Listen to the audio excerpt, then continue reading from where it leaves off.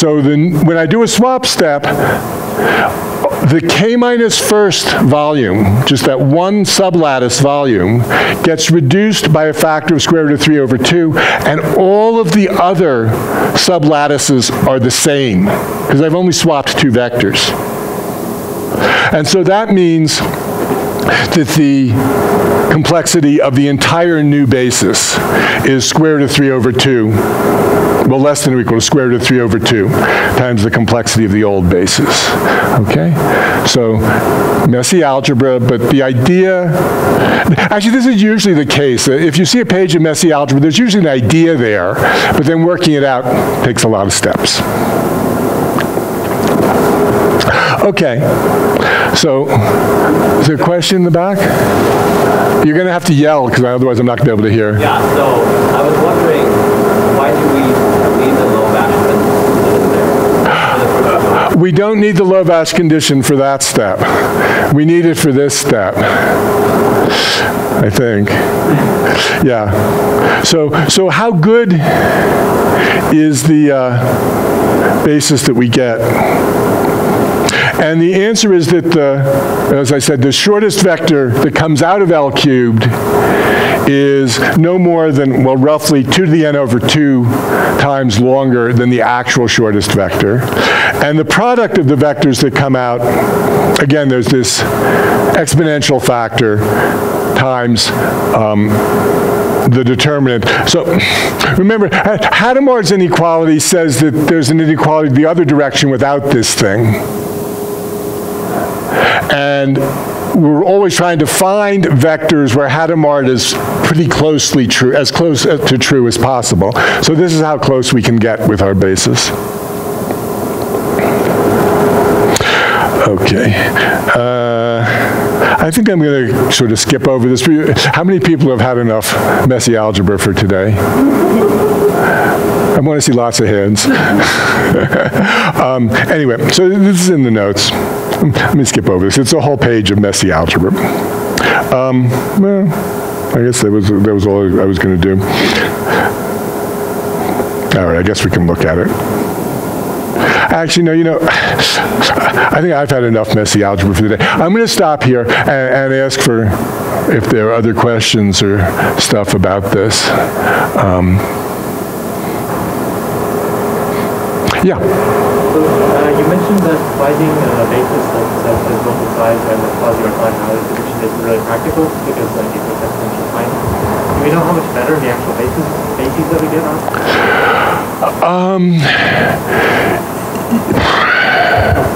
Yeah, so you'll get a basis where that 2 to the n over 2 factor is, I think, is replaced by something that's polynomial in n. Yeah, I don't know if you'll get all the, you won't get all the way, actually I don't know, maybe Hendrik knows. You won't get, I don't think you'll get all the way down to sort of square root of n, which is what sort of is best possible. But I'm pretty sure you will get polynomial in n, yeah. So it would be great to have a fast algorithm to actually get those bases, yeah. Yeah. In the beginning, when we were only working with 2 vectors, we always used, like, we projected, I think, the longer vector onto the shorter one. So what would happen if we do the opposite? Would it still give me the best, but the shortest vector? If you project the shorter vector onto the longer vector, yeah, that'll actually tend to work worse rather than better. In fact, the Gram-Schmidt factor that you get is, when you round it to the closest integer, is almost certainly going to be 0. Yeah, no, that's a good question. Yeah, it's not clear what minor modifications might yield good stuff, so yeah, that's a good thing. I mean, usually for something like L cubed or BKZ L cubed, you'll usually do best, I think, if you feed the vectors in shortest to longest. A really fun thing to experiment with is do that and then do it longest to shortest and see what L cubed does. Of course, I mean, L cubed will start, it should during the process, and if you implement it, you can probably watch it move the longer vectors further in and swap the shorter vectors down. Yeah.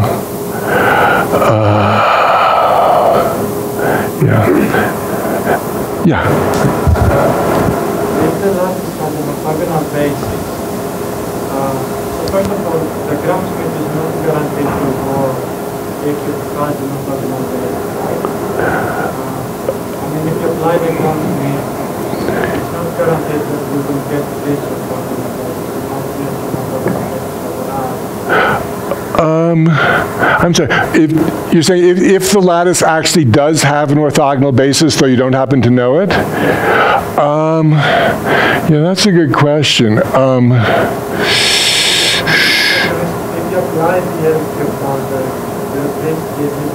I think it should. I've never really thought about it. That's a great question. That's the kind of thing one could do some experiments to see whether it's likely to be true, and if it looks like it's true, then try to prove it.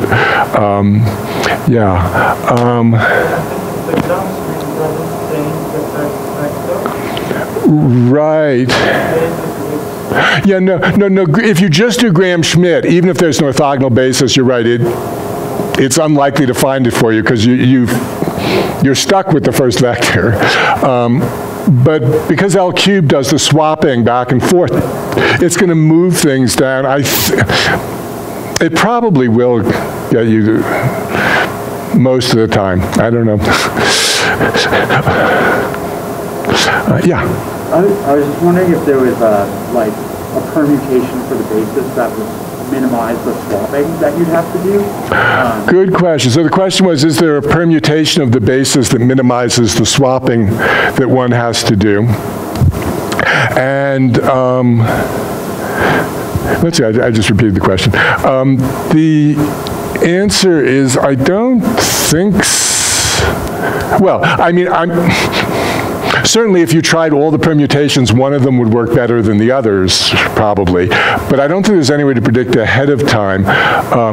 As I said, I think most generally feeding them in shortest to longest is going to generally do better. But you see, most of these algorithms, there's sort of average case running time and worst case running time.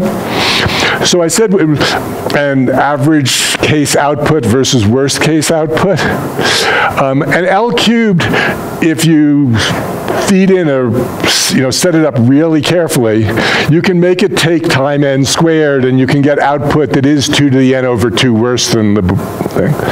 But for most vectors, you'll do somewhat better. Yeah. I was also, I did do better today. I set the time out to like 5 minutes instead of 2 minutes, but okay. Let me go all the way back to the algorithm. Yeah, I just also wanted to mention the BKZ, the block KZ version. It's almost the same thing here, except we also have this beta parameter, and it's not quite the Lorentz condition, but sort of something like it. What you do is you take beta vectors, a string of beta vectors, and you do this block reduction to get a really good basis for the things spanned by those vectors, and then you're incrementing and decrementing. So essentially, interior to here, there's a lattice reduction on a beta dimensional lattice where you're actually doing something that's exponential in beta. That's the amount of time it takes. But it improves the output, okay? So it's not that much more complicated. I've never actually tried implementing BKZ myself. Yeah? So is this the algorithm that's supposed to take quadratic time, or? It's supposed to what? That's supposed to take quadratic time? This takes quadratic time, yeah. I think we've proven, right, that it takes quadratic number of loops, but step 3 doesn't seem like it takes constant time. Oh, no, yes, no, step 3 is, Yeah, I guess you're right. Step 3 in principle is, you're doing Graham-Schmidt. If you do it inefficiently, it'll take type n squared probably. If you do it efficiently, storing the previous ones that you have, it's certainly just time n. Yeah, there probably is another. Let's see. Okay, you caught me. Maybe it's n cubed. Well, I think it's still n squared, but you have to do step 3 a bit cleverly. But you have to be clever implementing the, yeah. Yeah, I mean, you're absolutely, what I actually showed you a proof of is that when you do this algorithm, this swap step gets done no more than n squared times. And then you have to figure out sort of how long it takes to do the other steps. Yeah, and, oops. This version is extremely inefficient. If you implement it that way, it's probably O of n cubed or O of n to the 4th even. But again, if you just want to play with it, for n equals 20, it doesn't take very much time. Yeah, maybe one more question, and then we're out of time. Suppose you had like a module over the ring of integers with a totally real number field, and you view this as a lattice class. Can you cook up an LLL type algorithm? I'm sorry, for a ring of integers, if you're trying to find a basis for the ring of integers, that's... So say you have like a lattice over the ring of integers. A lattice... So like, oh, I see. Okay, so another way to describe these lattices is they're Z modules. yeah. And the question is, what happens if instead I take the ring of integers and a real quadratic field, say, for simplicity or something, and look at a module over that ring? It doesn't quite work direct. I mean, you can reduce that to looking at a Z lattice. I don't know to what extent you can exploit the OK structure to speed things up. Certainly not exponential type speed ups. Maybe there's some improvement. But it's an interesting question. I'm afraid the answer is I don't know. Okay, maybe we can leave it there. And if there are further questions, you can ask Professor Silverman at the GSS problem session, which is starting in about 8 minutes in the dining tent. Okay. Okay. Thank you.